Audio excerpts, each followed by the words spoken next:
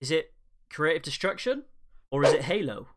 What's going on, guys? Welcome back. So today I'm going to go over the new update and the new item, which is the Blast Blue whatever shield it is. So we're going to check it out in the new update and see what this Thursday has to offer. So again, like, subscribe the video, and I will get into it. Yeah, boy!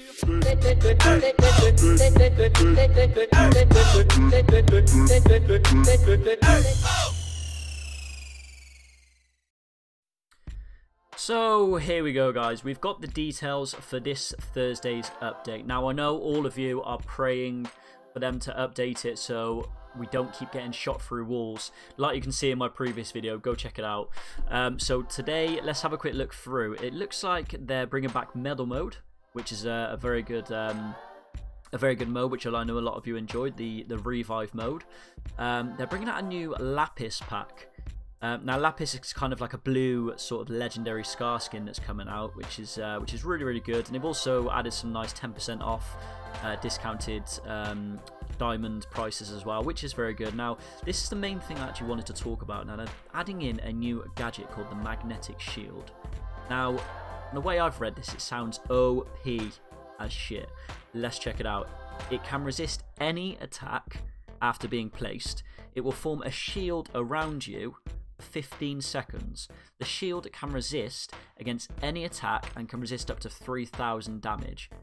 Characters can pass freely through the shield. So it looks like you put a shield out around you, like you do in Halo, a blast shield, and in order to shoot it down, you're gonna have to do 3,000 damage to the shield. Now 3,000 damage in this game is a lot of damage. So there's no point in even shooting at it. The only way you're going to kill someone is by going inside the shield with them. Now, for all of you shotgun fans out there, this is going to be fantastic, because you can just quickly swoop in the shield, inside, shotgun, swoop out.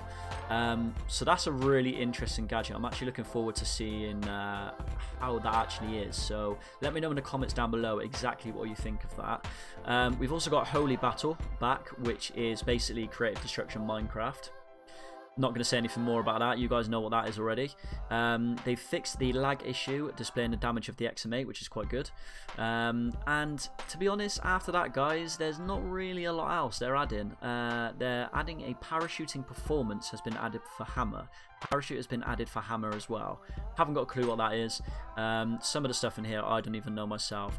Oh, another really good thing that they've added in, guys. They're adding in the quick mark.